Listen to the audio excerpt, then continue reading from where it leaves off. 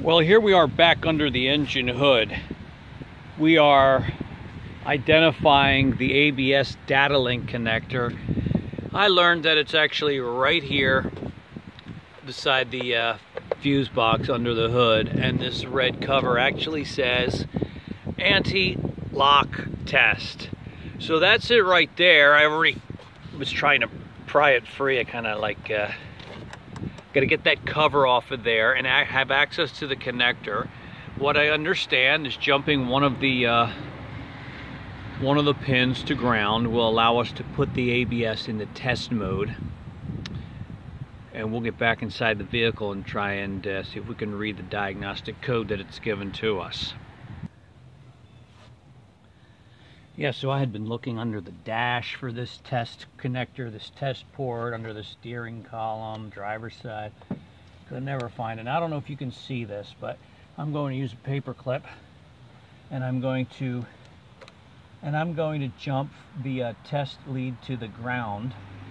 The ground is a black wire coming in the back, probably can't see it, and the test port, the test lead is in orange with a white stripe. So with the key in the off position, such as I have now, I'm going to see if I can insert those. Alright, so that looks pretty good, and now we're going to go into the driver's seat and attempt to read the codes by looking at the ABS light, which should flash on the dash when we turn it to the run position. Alright, so inserting the key, taking a look there at the dash, and see it should be a 2-digit code, so it should flash the first number for the first digit, a brief pause, and then another series of blinking for the second digit. Let's see what happens.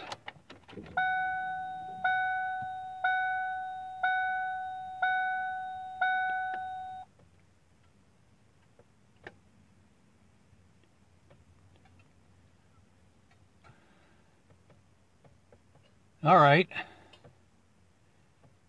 I'm going to turn the key off. I'm not sure what I saw. I think I saw 3 flashes, a pause, and then 3 more. Would that be a code 33? I've turned the key off. I'm going to try it again. Watch closely. Hold on.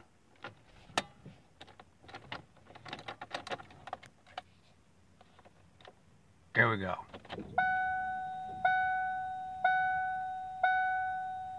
One, 2, 3, pause.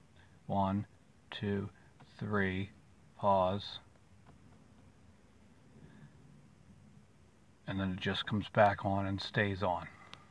Now, when I first turned the key to run, we saw that initial split-second illumination of the ABS light. But I don't know if that's part of it. I'm going to turn it off and do it one more time.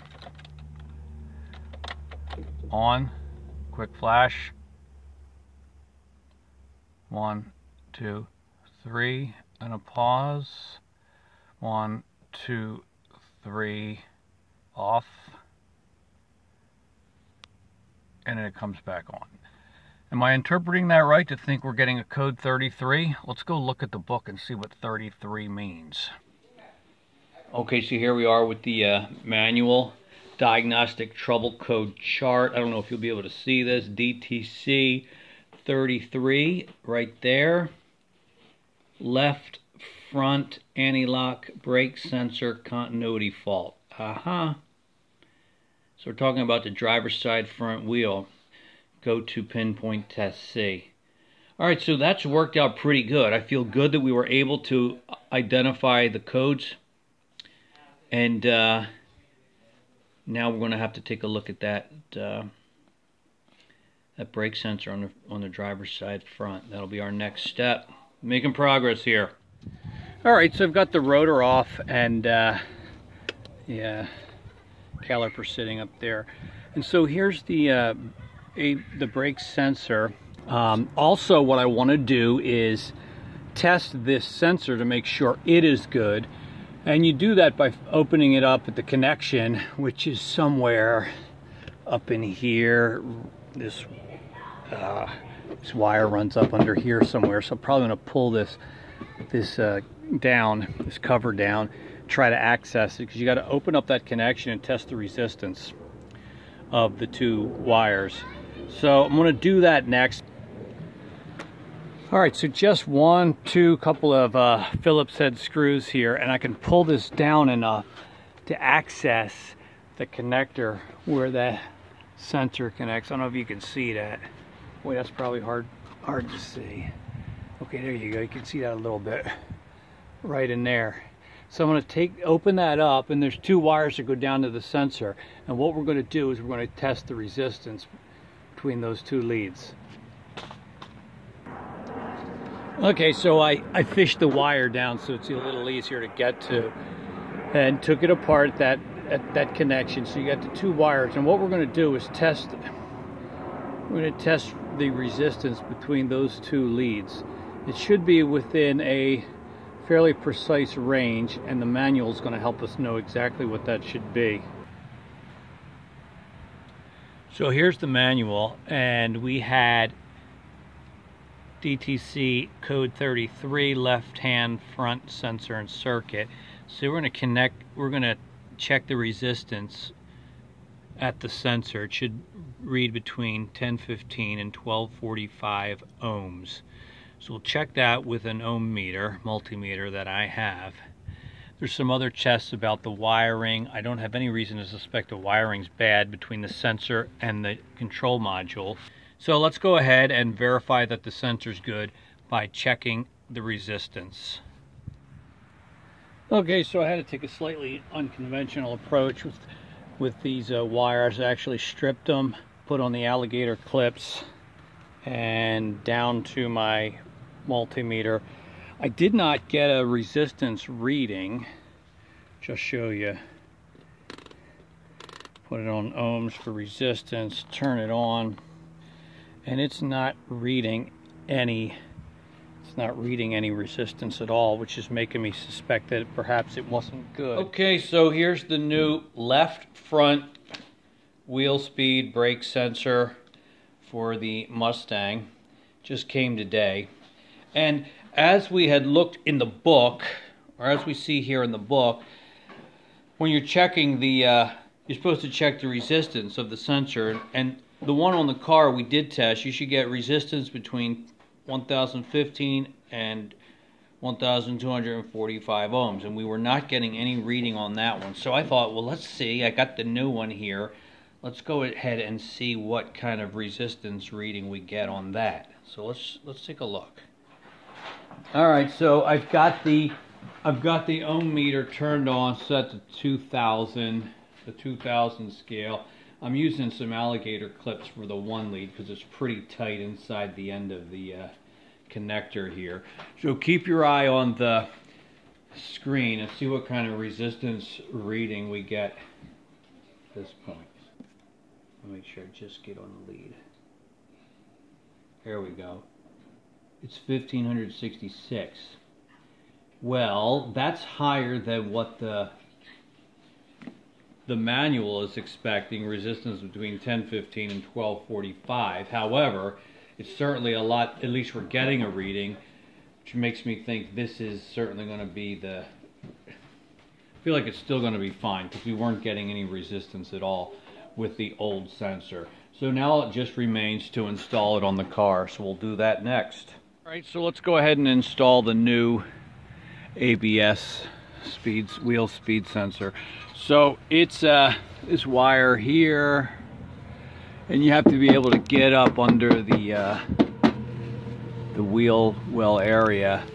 Start back here. I don't know if you'll be able to see it, but you're going to need an inverted Torx bit right there to get that off, and it's not that hard, I don't think, to remove or install. It clips up under this here, so we'll have to get a Phillips head screwdriver right here and just kind of pull this mud thing down. So let's go ahead and do that.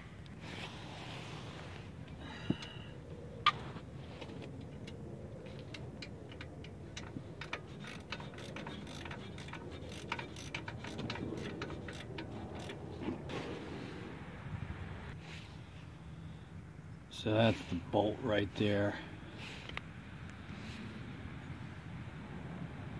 with the inverted Torx head. The new cable comes with connectors built into it. So this guy we don't need to try and salvage. Broke off anyway. No problem there.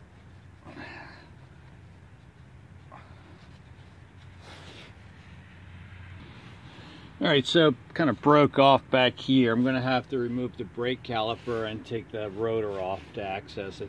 Tap it through this way.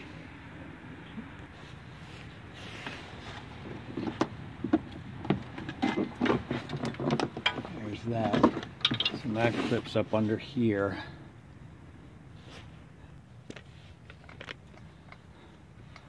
So you can see up here under the wheel well where it connects up here. So we'll take that off and fish it through here. And it's not that complicated really. Just hard to do while holding the camera and the light.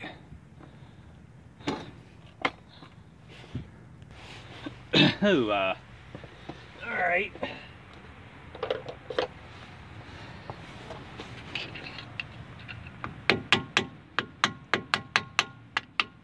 There we go.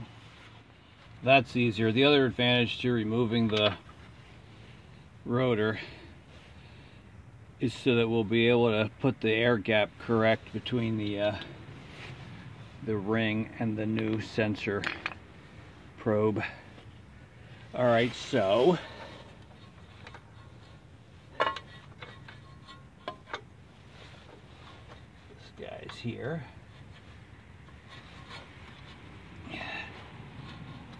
It comes through like that.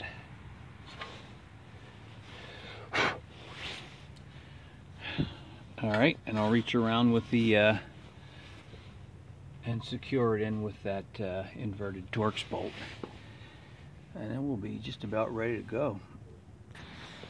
So there we go. We've got the new ABS sensor installed and hooked up, ready to go. Hopefully that's going to resolve our problems with that code, and light on the dash will go off, and anti-lock braking system will be back in business.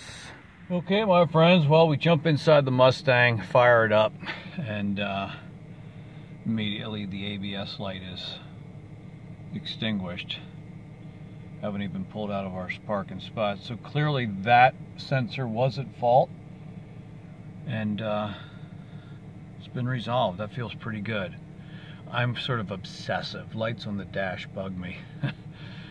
So we learned how to diagnose the problem by reading the ABS fault codes without a scan tool. We learned how to test the wheel brake sensor for resistance to determine that the other one was bad, and we installed a new one. So it was a great learning experience for me. I hope that is of help to you in your projects, whether it's a Mustang or other vehicle.